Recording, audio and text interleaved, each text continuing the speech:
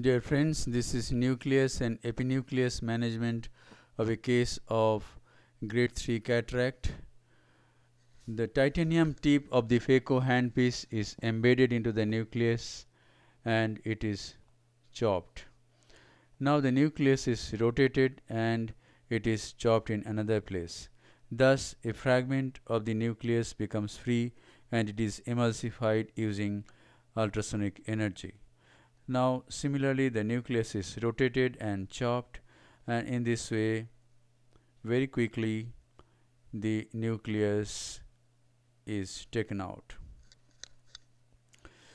And now this is the last fragment. There is a thick epinuclear shell and I can be quick while emulsifying these pieces. Now the epinucleus is removed using vacuum. Thank you very much for watching.